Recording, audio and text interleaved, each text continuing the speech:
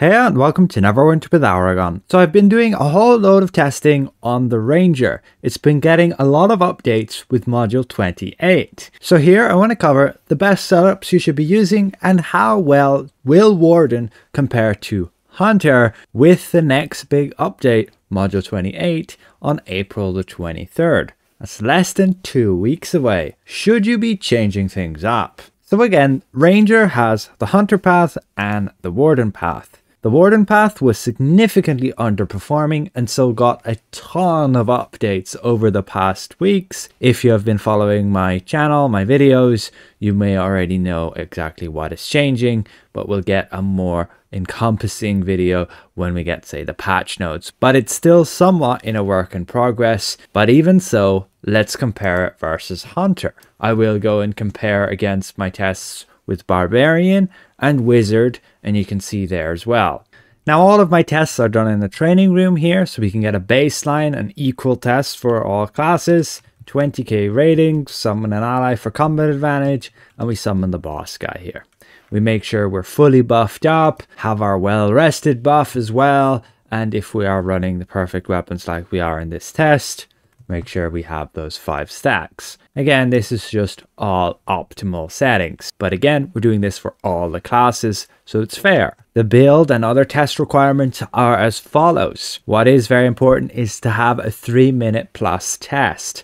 And yes, you can end just after your, say, 4th artifact call beyond the 3-minute mark to get the highest DPS. So if you copy all that, you can mirror what I'm doing and potentially see if you can get equal or slightly better than what I am getting. Again, I'm pretty new to Ranger, so my timing might not be super perfect. Now these tests you will have to do on the preview server because we use the buffer artifact, and this simulates being in a full party where you have artifact calls, and artifact calls are huge. You're going to deal more than half your overall damage within 10 seconds of an artifact call in endgame content. So they are very impactful, and you really want to be maximizing your damage within that 10 seconds. And you will really notice the difference between a player who doesn't really know how to play an artifact call and a person who is well practiced at it. It is just a huge amount of damage you get within that. And so you kind of really need this buffer artifact to be able to simulate that. Without it, if you do it, say, with a normal artifact, you're going to miss all that. And your damage is not going to be representative at all of what you will find in endgame content. So I went and tested out multiple different setups, both on Warden and on Hunter, to see what performed the best. And these are my results. I have a few things to explain, but yeah, the top performing one is on Warden for me. And this, if we take advantage of Seeker's Vengeance, which we cannot in this test, would be nearly 1.4 million DPS. That is very solid compared to the other classes I've tested. And it's also pretty simple to play. And this is the setup you pretty much use. You may see my tests of Hunter.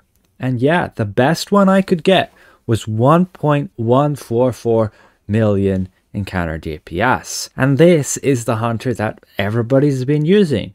You find good hunters out there, and this is pretty much the setup they use. But again, you can probably perfect your timing a little bit better than what I did and get a little bit more damage from Hunter. But especially for the average player, it's going to be a lot easier to just go with Warden. One thing to keep in mind is the playstyle is very melee focused. Now the actual damage we got on the test was 1.313 million encounter DPS, and that is without Seeker's Vengeance, without the 10% buff. You can see a little note here, exactly the math and how we are equating to 1.383 million encounter DPS, and we have to do that because in a normal fight you would have this bonus because you would be behind your boss. But unfortunately in this test, if we go behind the dummy, he's just going to turn and attack us because we have the highest threat on him. I wish they had done something that it couldn't rotate. So I'll just show you the gameplay of that test. You start out with Split the Sky, Thorn Ward, and then you have your artifact and you're using your melee encounters, then your snipe, then your mount power, back to your melee encounters, and then some at-wills until the artifact call is over, and then switching back to using Split the Sky and Thorn Ward. You are on a focused build, meaning you gain stacks which give you damage based on what stance you're in. So yes, you do want to be in one stance for the most part, but it is worth it to switch to the ranged stance just to cast those ranged abilities to get their damage over time. They have pretty long cast time as well, and you pretty much just need to get used to when to cast those. And basically it's when the cloud goes away, you can switch back, use Split the Sky again and Thorn Ward. You might need to use a hindering strike or hindering shot to get the cooldown reduction for the Thorn Ward, but yeah, you should be able to just do as I do here. We approach the next artifact call. We use Split the Sky and Thorn Ward, then our artifact, then our melee encounters, then our snipe ability, mount power, melee encounters, some at-wills. As soon as the artifact call is over, then you're back and you're going to use your ranged abilities again, as they should be off cooldown with tacticians. All of this resulted in the most amount of damage that I could possibly deal. And I've done an awful lot of tests, an awful lot of mess ups with my timing, and then an absolute ton of retests again to get this perfect run here, which is near enough perfect. There is still the bit of randomness between crits and not crits that can result in a teeny bit of damage difference, but as long as, say, your mount power and your daily power is critting all the time, then you shouldn't find too big a difference there. Now, be aware, we are using the snipe daily power instead of, say, the lightning enhanced weapon from your other daily power, because it's the big damage hit, and in an artifact call that is going to result in far more damage than any other ability. You can check the math for yourself, you can check your own tests, and in general, in single target, the snipe daily power is going to perform the best. So this test, you can see it all here for yourself, and we do pretty well. Our DPS is on the bottom right there next to our damage. We're at that over 200 million damage dealt, 1.24 million DPS. That drops down as you go outside the artifact call, but we're approaching the final artifact call here as we check the timer based on our mount pretty much. When that's on like 5 seconds, then it's the go ahead for the artifact call. We also want to make sure our daily power is full. So we are just getting to it now. We go cast our artifact, our melee encounters, our snipe, and then our mount power with our melee encounters once more. And that is using tacticians to get that cooldown for the artifact call, which is just a huge bonus. And that results in that log there, over 1.3 million encounter DPS. You can see it just here as well, all the hits. And yeah, that's pretty much the best performing setup I found on the new Warden, on Ranger as a whole even, compared to what I could get on Hunter. Using the classic Hunter setup, we were definitely doing a good bit less damage. Now you can choose different setups. Let's say you want a ranged only setup. I would go with Hunter here, as that seems to be better than, say, what the ranged only setup would be on Warden. So you don't really want to play ranged only on a Ranger. You either want to play melee or a mix. Hunter probably has the best mixed one, where you make use of quite a lot of good ranged ones along with good melee ones. Warden has a lot better just melee ones, and then you're supporting a bit with your ranged ones. They basically just deal damage over time with those abilities. Your Thorn Ward with the 6 hits of 200 magnitude, and Split the Sky with 5 hits of 225 magnitude. Now, if we are to go and compare, say, this DPS versus Wizard and Barbarian, I have done tests on Cleric, and I need to do more tests on Rogue, Fighter, and the other classes too, and I'll get to that. But I'm happy pretty much with my Wizard's tests and my Barbarian tests. Now, I did change up my little test rules for module 28, improving the item level a little bit and running with the celestial combat enchantment, just because that's what we'll be getting with the next update.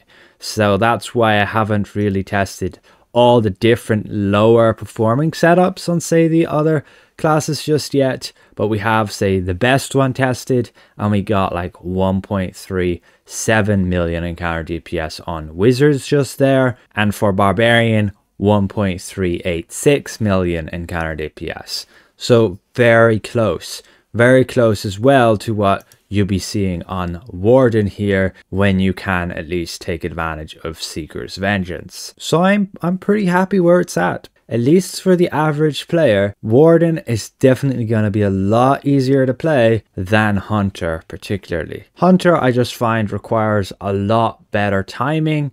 You're trying to squeeze in all of these abilities really quickly into an artifact call, and it can become very quickly a mess. Like with this Warden, it's a bit more chill. You're just using Split the Sky and Thorn Ward before the artifact call. Then you're going artifact, and then you're just using your melee encounters, your mountain daily, and your melee encounters again. Now, Warden did get a very big buff to, say, Deft Strikes, but I did not find that to perform very well. We did a very complex rotation with Split the Sky, Thorn Ward, but then you throw in Hindering Shot just before you use your melee encounters, and you pretty much do that every time to give those melee encounters the big 30% buff. But it just wasn't worth it compared to just running focused and always having that extra damage buff here. More reliable, and even though you do switch stance sometimes to go back to your ranged abilities, it was still worth it overall. So hopefully this is somewhat insightful with regards to Ranger. I will come out with proper builds for it and kind of how to play it better, and potentially some gameplay in future content. Ultimately, it's looking pretty good for Ranger. Warden especially got a lot of improvements and is now going to be fairly easy to play, wherein we see a 1.383 million DPS versus Barbarian 1.386 and Wizard 1.37. I will do more tests for the other classes, the other damage dealers. I'll showcase them in their own videos and the different setups compared, and ultimately we will come out with a module 28 damage dealer comparison for single target damage. Keep in mind, practice will play somewhat of a part. Now, I did take a lot of attempts to get all of these results, so I'm pretty confident with them, but somebody who's played the class for years and years with the same setups, at least if the class didn't get a ton of reworks, like if you've played before module 16, that doesn't matter at all. The game completely changed. But nonetheless, if you've been playing Hunter since it's been in the meta as it stands, since it got the aim shot buffs and fixes, then you probably are a lot more practiced with that. And when you have a lot of practice, then things come naturally. You have all the muscle memory for the timing, and it can be easier for you. But again, these rankings are where it's at for me with the time I've spent practicing on them. And Warden definitely came out a lot easier. So once again, a massive thank you to all of these channel members. Thank you for watching, and we'll see you guys around. Goodbye for now.